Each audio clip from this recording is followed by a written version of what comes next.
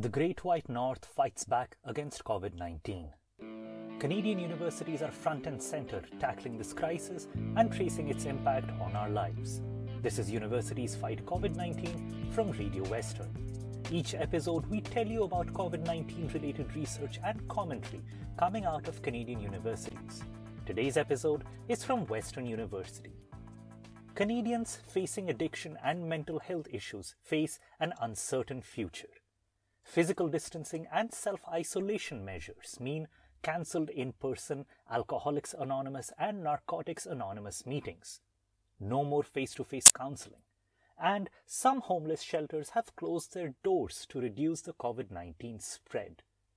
Kasey van Hedger points out that we are in a highly unpredictable situation with little control over our surroundings. Both are going to contribute to rising stress levels, anxiety, and depression. Combine this with increased isolation from physical distancing, daily life stresses, and no access to typical coping mechanisms. For many, this can lead to relapse. And if not a relapse, then people in recovery might be dealing with negative emotions.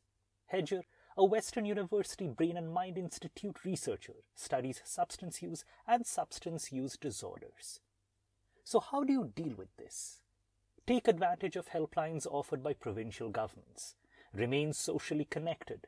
Get online. For example, some AA meetings hold virtual gatherings. For those without access to technology, reach out to your loved ones, friends, and support via phone. Hedger suggests, keep things simple.